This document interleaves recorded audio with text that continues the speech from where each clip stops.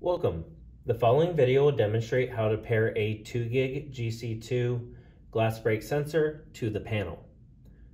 First, you will want to get into programming. We'll do this by pressing the logo in the bottom right hand corner, entering in our installer code, go to System Configuration, and from here we're in sensor programming.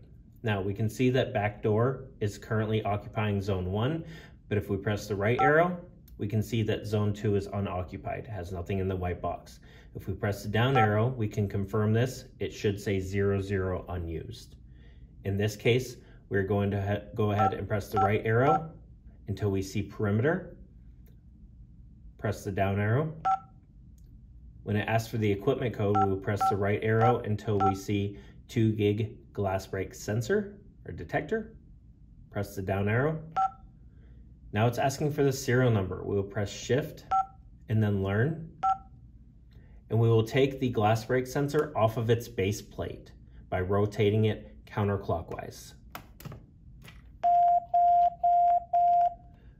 Once we've taken it off the base plate, it will trip in. Press OK. We can place the Glassbreak sensor back on its base plate, rotate clockwise to snap it into its place, and then press the down arrow. For the equipment age, we can just press the down arrow.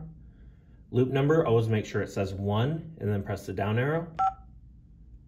On the dialer delay, go ahead and press the down arrow. On voice descriptor, to first insert a word, we want to press Insert. And from here, you can scroll right and left to go through the different words. However, it is easier to type in the 3-digit corresponding number for each word. In this case, I'm going to type in 108 for hallway, and then we'll press Insert to insert another word, and then I will type in 104 for Glassbreak. Once I have the word that I want this sensor to be named, I'll press the down arrow. When it asks for reports, make sure it says 1 and then press the down arrow. Supervise, the same thing, press 1 or make sure it says 1 and then press the down arrow. On the chime, we don't need a chime on the Glassbreak, so just press the down arrow. It will then give you a summary of that sensor. Press skip, end, and exit, and the panel will reboot.